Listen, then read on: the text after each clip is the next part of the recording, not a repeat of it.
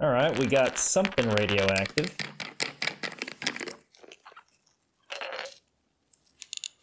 Oh, it's uranium ore. Alright, so that Geiger counter is making scary noises, but that dose rate that you see right there in microsieverts per hour, that's comparable to the dose rate you get on a plane. In other words, if you handle it safely, you're fine. I wouldn't eat it, though. Does luminesce.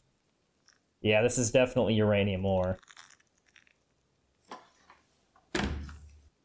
Oh, a cloud chamber. We'll get to see the ionizing events. Gotta get it set up first.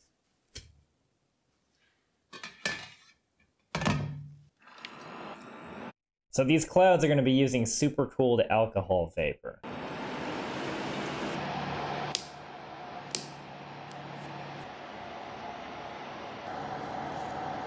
Alright, so what you see here are ionizing events. These are alpha and beta particles from its decay chain. Alphas look short and thick because of their heavy and high charge, whereas betas are long, thin, and bendy because they're fast electrons being deflected by magnetic fields. This is all natural decay, no fission is happening here. You can see the difference. And this sort of thing isn't unique to uranium. You can put a banana in here, and you'll still see faint tracks due to the radioactive potassium.